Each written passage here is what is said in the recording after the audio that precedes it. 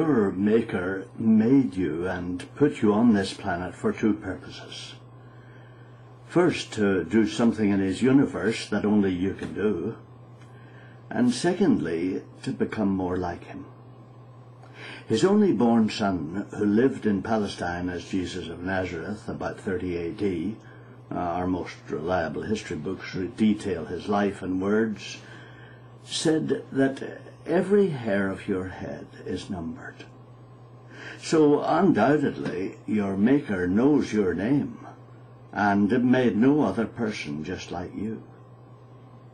In fact, one of Jesus' closest friends said that we all are God's workmanship, created in Christ Jesus for good works which he has prepared beforehand that we should walk in them.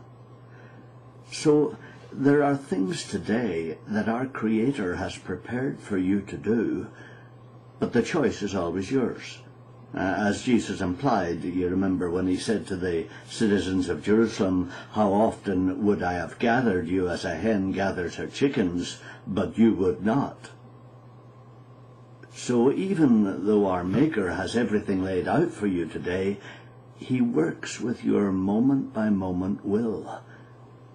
Just the same as our high-frequency trading computers can make thousands of decisions in a second to buy stocks and shares in the light of what others have bought or sold a millisecond earlier, so today you will walk a known way, a way prepared lovingly for you by the one who knows where every bird will fly and where every planet will orbit. But you are the crown of his creation. So each experience gives you an opportunity to let his only born Son live through you. There are things to fix and to complete in the creation that only you can do.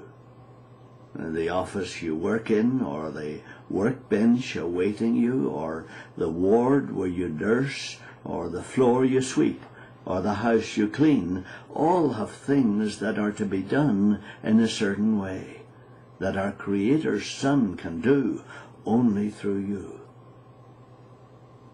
Just as a great conductor misses the note of the smallest instrument, even the little triangle, so the Creator sees and hears what you permit him to do through you. Alan Turing, one of the early computer geniuses who worked, you might remember, on decrypting the German code in the Second World War, described his work like this: in attempting to construct such machines as these computers, we would not be irreverently usurping his power of creating souls, any more than we are in the procreation of children. Rather, we are in either case instruments of his will, providing mansions for the souls that he creates. So, whether we build houses or make chairs, it is really our Maker working through us to complete his creation.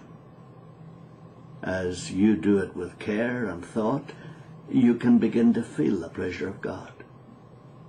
He made your hand to hold that brush in just that way, with that degree of care and precision.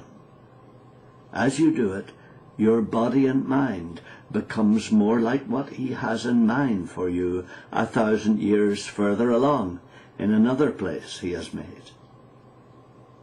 You also, as you do it with satisfaction and concentration, become more like him in his faithfulness and steadiness.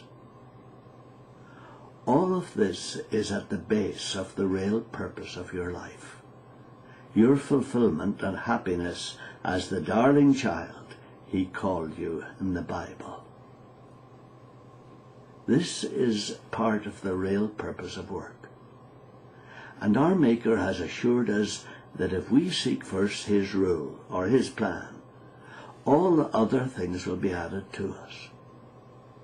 We won't have to scrounge around for ourselves or make our work a slavery we suffer in order to get what we need in the way of clothes and food and shelter.